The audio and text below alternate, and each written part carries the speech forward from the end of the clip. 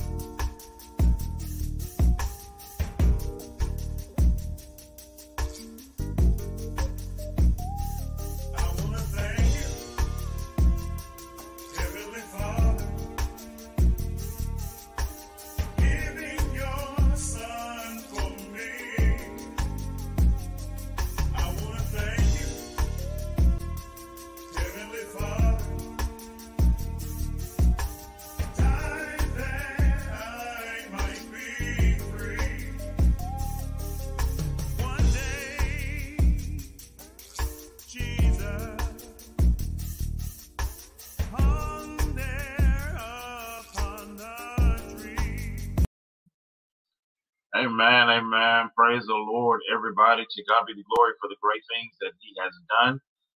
We are so glad to have another opportunity to come together with you and to sharing God's word. Good morning to my brother Ben. God bless you. I see you out there this morning. Praise be to God. Amen, amen. To others of you that are joining us, we thank you for your presence. God bless you. To God be the glory. What a beautiful day it is. I haven't been outside as of yet. So, and I haven't checked the temperature, so I don't know what it feels like, amen. But I know that as I look out and I see God's glory, amen, it is a beautiful day outside. And this is a day that the Lord has made, and we will rejoice and be glad in that. So to God be the glory for His blessings, and to God be the glory for allowing you to share with us and for allowing us to share with you. Amen. We are so thankful, amen, to have this opportunity. We're thankful for waking up this morning and just having breath in our body and the activities of our limbs. Amen. So we're thankful this morning.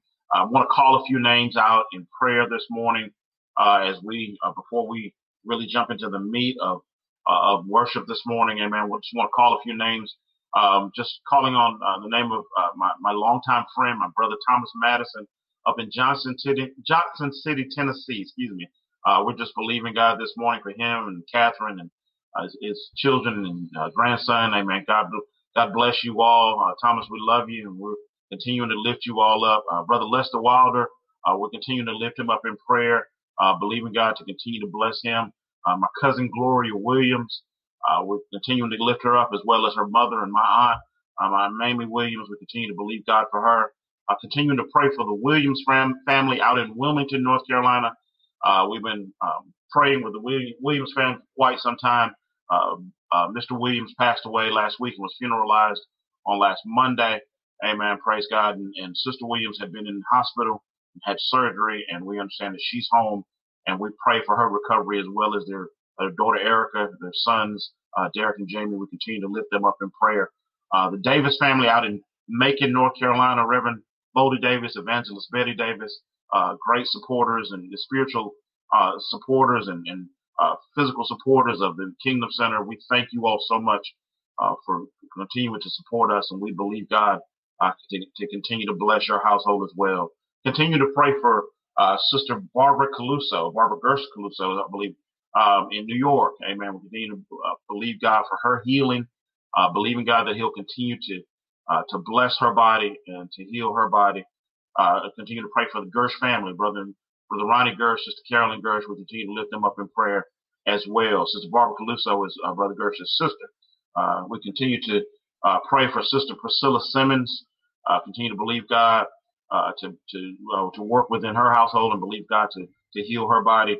Continue to pray for Brother David Lockhart up in Pennsylvania, and we're thankful for God continuing to bless him, continuing to care for him. Sister Patricia Somerville, longtime love of ours. Amen. We love Sister Patricia Somerville, and we continue to pray for her. We're praying for the Pugh family and the Jones Chapel family of Warren County, Pastor Anthony Austin, Sister Reverend Sheila Austin. We continue to pray for them.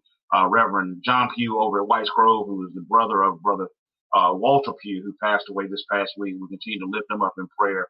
And we just congratulate and continue to pray for the Snelling and Neal families. Quan Charity had a new baby. She's a few days old, baby Aaliyah. And we continue to believe God that he's going to bless them with health and prosperity. And we just thank and praise God for bringing baby Aaliyah into the world safely. We also lift up Sister Doris Hockaday. Doris is my brother Ben's sister.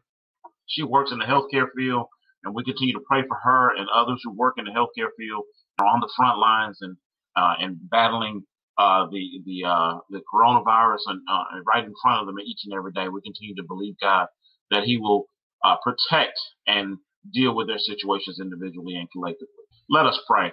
Most holy and ever wise God, we thank you for just allowing us to have another opportunity to come together and to share.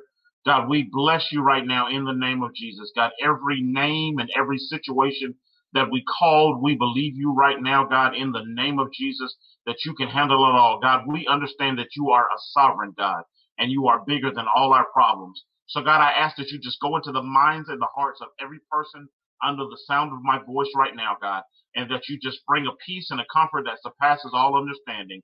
Help us all to understand that regardless of whatever sickness we may be going through, that all sickness is not unto death, and that, God, that you are a healer, and that we must rely and have faith on you in all that we do. God, help us to understand that financial situations can be handled by you, God, that you are sovereign and you are a provider. And God, we thank you in advance for provision in our lives. God, help us to understand that those relational issues that we may be having either within ourselves or amongst each other, or even those relational issues that we may be having with you. God, help us to understand right now in the name of Jesus, God, that you're a comforter and you're a peacemaker, God. Help us to come together and be in right relationship with you in all that we do, that we might honor you in our lives. God, we ask that you just bless us in a mighty way. But God, most of all, we ask that you give us the strength and the mindset to glorify you. God, bless today's word. God, allow it to be a word that will inspire us all to grow closer to you. In Jesus' name, amen and amen. To God be the glory. Amen. Again, we are glad to have another opportunity to share this morning. This morning, we're sharing from the topic, Have a Little Talk with Jesus. Amen. For many of us, the song comes to mind right away. I'm not going to sing this morning, praise God, but, we often hear, Have a Little Talk with Jesus. Tell him all about our troubles. Amen. I'll allude to that later, but I want to begin. Good morning to my brother Thomas. Amen. I want to begin by sharing with you, and I'll share a couple of areas of scripture. So I ask you all to be patient with me this morning as I share from the Word of God. From the New King James Version of the Bible, James chapter 5, verses 13 through 16. Again, from the New King James Version of the Bible, they read this way. It says, is anyone among you suffering? Let him pray. Is anyone cheerful? Let him sing psalms. Is anyone among you sick? Let him call for the elders of the church and let them pray over him, anointing him with oil in the name of the Lord. And the prayer of faith will save the sick, and the Lord will raise him up. And if he has committed sins, he will be forgiven. Confess your trespasses to one another and pray for one another that you may be healed. The effective, fervent prayer of a righteous man avails much. That's James, the 5th chapter, verses 13 through 16. And I ask for your continued patience this morning as I read also from Matthew, the 6th chapter. I'm going to read verses 5 through 15, also from the New King James Version of the Bible. And they read this way. It says, and when you pray, you shall not be like the hypocrites, for they love to pray standing in the synagogues and on the corners of the streets, that they may be seen by men.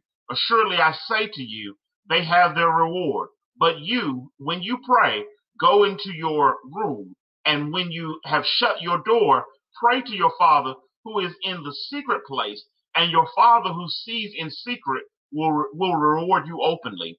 And when you pray, do not use vain repetitions as the heathen do, for they think they will be heard for their many words. Therefore, do not be like them, for your Father knows the things that you have need of before you ask of him. In this manner, therefore, pray. Our Father in heaven, hallowed be thy name. Your kingdom come, your will be done, on earth as it is in heaven. Give us this day our daily bread, and forgive us our debts as we forgive our debtors. And do not lead us into temptation, but deliver us from the evil one. For yours is the kingdom and the power and the glory forever. Amen. For if you forgive men their trespasses, your heavenly Father will also forgive you. But if you do not forgive men their trespasses, neither will your Father forgive your trespasses. This is the word of the Lord, and I pray that wherever or however you're with us this morning, you will join me in saying amen and amen. And so today, I want to begin today by just kind of reflecting a bit on, if you were with us on Thursday night, I shared from the topic persuaded, and I talked about how there is a need for us to come together.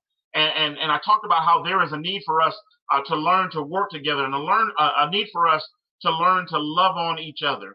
And as I reflected personally on Thursday night's message, and as I began to pray over, because I'm always praying that what I'm sharing with you is honoring God, and I want to pray. I always pray, and I want to consistently pray, not only before I share with you, but after I share with you, amen, that God is glorified in what he has laid on my heart and what I have shared and how I have shared it. I'm always asking him to get me out of the way and make sure that what comes to you is what he has wanted you to hear and not just what I want to say. And so as I was pondering, or as I was reflecting on Thursday night's message and how we talked about coming together and wanting to or needing to share with each other, it dawned on me that, or I won't even say it dawned on me, I'll say God laid on my heart that one of the issues that we have in being able to come together is that we ourselves oftentimes struggle to get to a place of a right relationship with God. And I remind you that the Bible itself says, and I believe it's in the book of James, where he says, I'm paraphrasing here, when he says that we cannot possibly love him whom we've never seen if we don't love our brother and sister that we see every day. And so it's important that we understand that we've got to come to a place of a right relationship with God that allows us to love each other and love each other abundantly and unconditionally. Now, I do understand, and I know this is going to sound difficult. It may be difficult for some people to really comprehend, but I want to make sure that you get the fullness of what I'm saying this morning. I want us to understand that there will be some people who have ways that you do not like. Amen. And there will be some things that people do that we do not like. However, the Bible does not require us to like everything that everybody does or to like every facet of everybody's personality, but the Bible requires us to love everybody. And so if I have somebody that I've encountered, or I have somebody that I've dealt with, if I have a family member that I encounter on a consistent basis, or if I have somebody that I work with, or somebody that I go to school with, or somebody that I deal with on a consistent basis, maybe it's even somebody in your church that has ways that you don't like. It's okay that you don't like their ways, but we still have to be at a place in our relationship with God where we love them enough that we don't hate on them, but that we want to see them come to a right relationship with God themselves. Now, I have to throw this in as a side note, because it is important that we also understand that as we're praying, or as we're considering the need for them to come into a right relationship with God, we also want to consider and understand that we have to also pray that our relationship with God is right also, because we want to make sure that we are not so caught up in our self-righteousness or our self-preservation that we begin to think that we are always right. We have to get to a place where we understand, through and by the grace and mercy and knowledge of God, we have to get to a point where we understand that it may very well be us. I tell people all the time that if you can't get along with anybody that's around you, if everybody around you has a problem, you might want to check yourself before you wreck yourself, because it may not be everybody else, but it may very well be that you have a problem and everybody else is reacting. I'm not saying that's always the case, but I'm saying we have to make sure that we do as the Bible says, and that we examine ourselves, and that we make sure that our personas, our attitudes, that the things that we do are always in alignment with the word and with the will of God. Now, that does not mean, amen, that we're perfect, because the Bible says all have sinned and come short of his glory.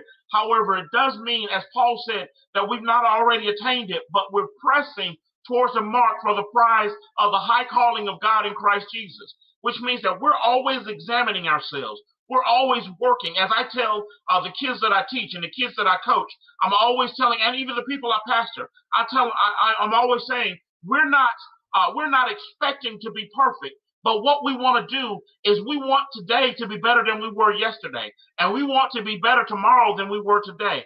All that we require and all that God requires of us is that not perfection, but that we get better every day. He wants us to grow. Yes, Edna, that mirror first. We got to look at that man in the mirror, and we got to be able to examine ourselves. And that's why I struggle with the society that we live in today. I struggle with the thought that there are people in our world who can hate on others simply because of the color of their skin, or because of the area of their origin, or because of the nature of their political affiliations. I struggle with that. I'm not saying that we ought to agree, and I'm not saying that we're going to agree on everything, and I'm not saying that we're going to have the same mindset when it comes to everything, because we all understand that our mindsets and our understandings and our ideologies, they come from our own experiences and our own backgrounds and the things that we've dealt with in our life. So the fact that my experience is different from your experience, even my experience as a pastor will be different than somebody else's experience as a pastor. And so as we deal with the situations of life, our ideologies may not line up. Our thought processes may not always line up.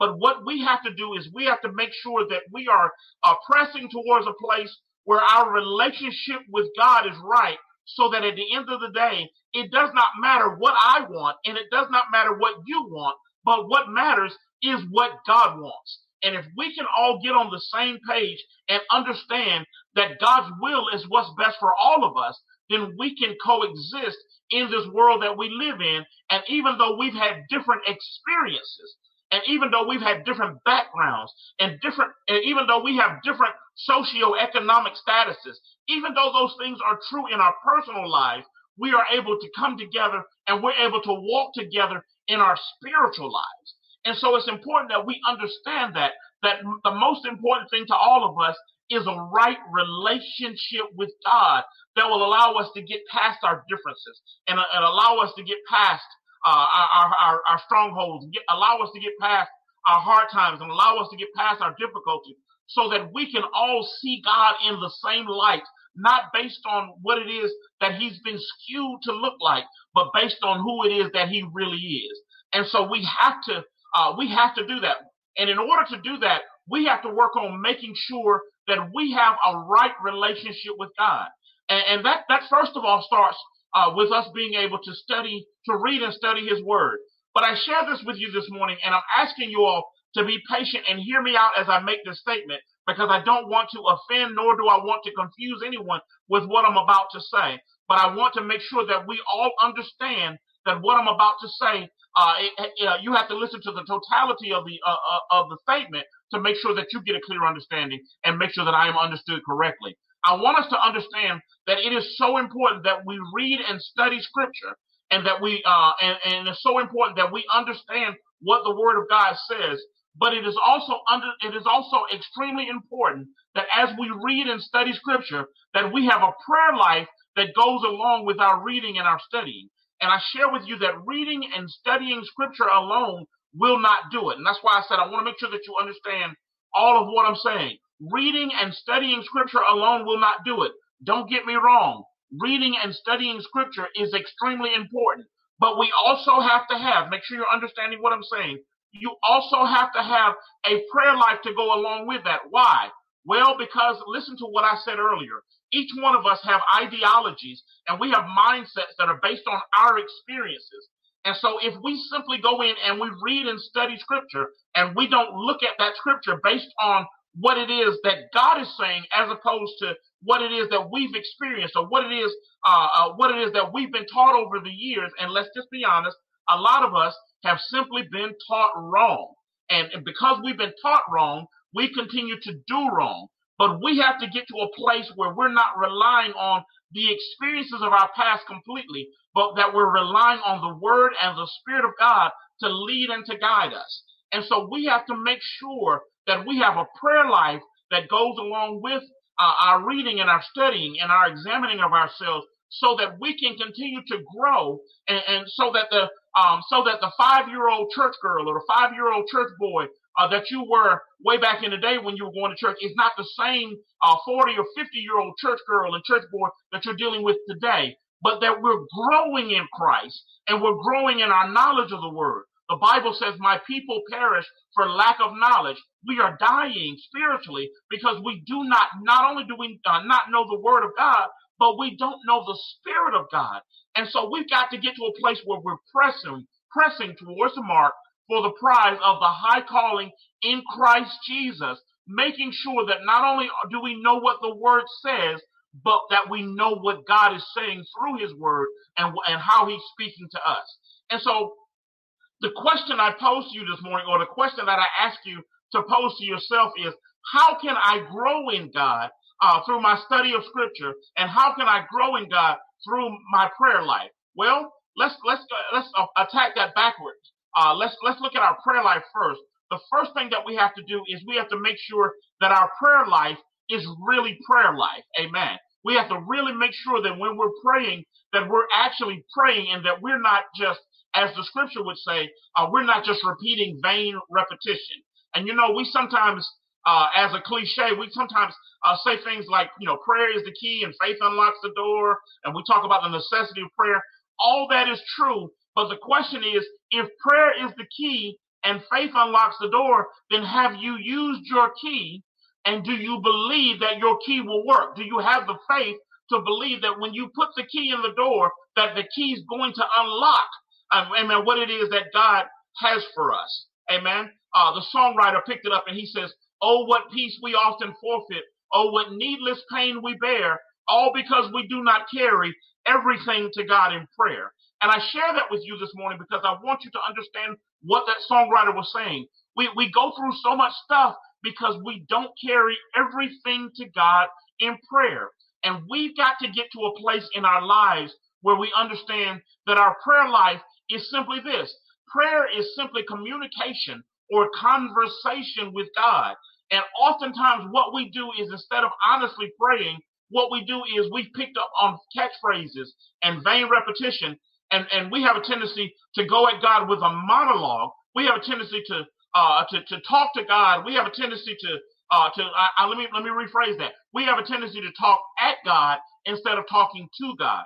And here's the difference. When we're talking at God, then we're just telling God, we're telling God what we want to say. And I know, our topic today, have a little talk with Jesus. Well, the reason I chose it as a topic is because, the song says, have a little talk with Jesus, tell him all about our troubles. But what we need to know is that when we're having that little talk with Jesus and we're telling him all about our troubles, our purpose in telling God about our troubles is not for the purpose of his knowledge.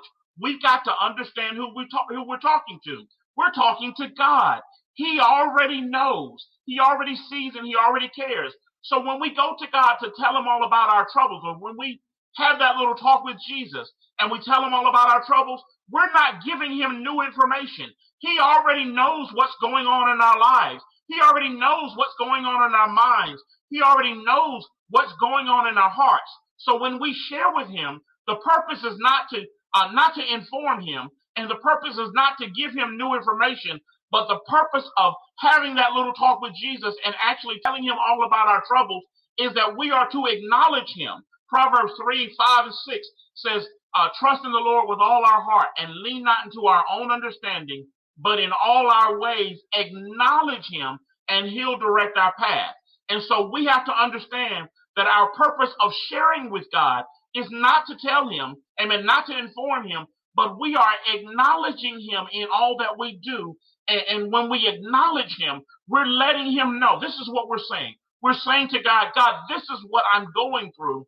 And God, I acknowledge you as sovereign in my life. God, I acknowledge you as the ruler of the universe. God, I acknowledge you as the person who has a name above all names. I acknowledge you as the one who I need to come to because I understand that you are sovereign and you are bigger than all my problems. And so we have to get to a point where we're able to refocus our prayer lives. We have to make sure that when we're praying, that we're refocusing, and that our prayer lives are not just about us. Amen. That we're not just going in and we're not just saying, God, I want, God, I need, God, you know, God, you said, God. We go in and we start making these demands of God without taking the time to listen to what it is that he's saying. But we have to get to a place where we're not just talking at God, but we're talking to God. And if we get to the place where we're actually holding a conversation, I know this sounds crazy to some folk who really haven't gotten there yet, but I share this with you this morning. When you get to a right relationship with God, he will answer your prayer. He will give you, amen, the desires of your heart. He will do that. But here's the thing. The desires of your heart won't necessarily be what you desired when you came into prayer with him. But God will take your words and God will take your mind and he will take your heart and he will begin to change them so that they line up with what it is that he's thinking and what it is that he's wanting. And by the time you come out of that effective and fervent prayer, by the time you come out of it, then what should happen is that your ways should line up with his ways. Isaiah 55:8, he says that his ways are not his ways are not our ways, and his thoughts are not our thoughts. And so we understand that when we go to God in prayer and we acknowledge him, then what God will do is, yes, he will give us the desires of our heart. But what he does is he changes our desires so that they line up with what it is that his will is for our lives. And so we have to make sure that we refocus our prayer lives. Matthew 6:33, one that I quote often, says, seek first the kingdom of God and his righteousness, and all these things I'll add unto you. So here's the thing. We've got to get to a place as we refocus our prayer lives, as we continue to have that little talk with Jesus. We've got to get to that place where we understand that what we're seeking is not the righteousness of ourselves, not the righteousness of our past, not the righteousness of our friends, not the righteousness of our co-workers, not even the righteousness of our church members, but what we're seeking is the righteousness of God. And if we can get to a place, praise God, where we are working towards a right relationship with him, then his promise to us is that if we seek his righteousness, then all these things he'll add unto us. And so we have to keep doing that. But in order to do that, we must be willing to hold a conversation with God and understand what I'm saying. It's a conversation and not a monologue, which means that CON means with. And so it means that conversation goes both ways. And so as we look at this scripture, and I won't hold you long. I'm going to try not to hold you long, but I'm going to do what the Lord says. As we look at this scripture, as we look at James 5:13-16, the scripture says this. It says, is anyone among you suffering? Let him pray. In other words, if you're suffering, talk to God about it. Anyone among you cheerful, let him sing songs. And that indicates to us simply this, that the only time that we go to God in prayer should not be simply when we're going through something. But we ought to go to God in prayer even when things are going well in our lives. And that allows us to have a right relationship with God, so that the only time that we hear his voice is not when we're going through hell, but we hear his voice also when things are going well. And maybe, just maybe, if we talk to him when we're on the high places in our lives, when we're on the mountaintops, and not just when we're in the valleys, maybe our time in the valley won't be so often. It says, verse 14, if anyone among you is sick, let him call for the elders of the church and let them pray over him, anointing him with oil in the name of the Lord. That indicates to us that sometimes when you haven't gotten to a place where you're strong enough in your own prayer life, you got to go to some folks who truly know the word of the Lord and truly know the spirit of the Lord and truly are able to go to him in prayer on your behalf, and get them to not only pray for you, but get them to pray with you, that we all might grow in the grace and mercy of God. Verse 15 says, and the prayer of faith will save the sick, and the Lord will raise him up.